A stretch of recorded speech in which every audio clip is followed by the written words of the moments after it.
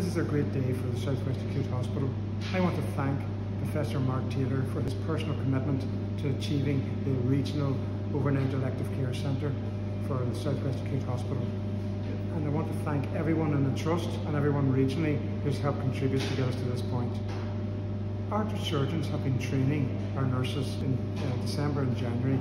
Some of those nurses have redeployed into theatres, and I want to pay tribute to the flexibility and the commitment of all the teams within South West Acute Hospital to help make this happen.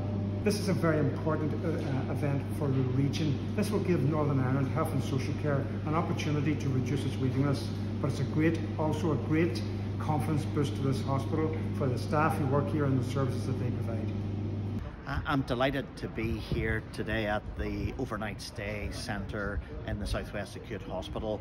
I had the privilege of chairing the review of general surgery, and I'm absolutely delighted to be one of the first visiting surgeons to come and operate here in the overnight stay centre. And the benefit of that is that we will be able to operate on people from that really lengthy waiting list who require overnight stay, and the South West Acute Hospital is an excellent environment to do that.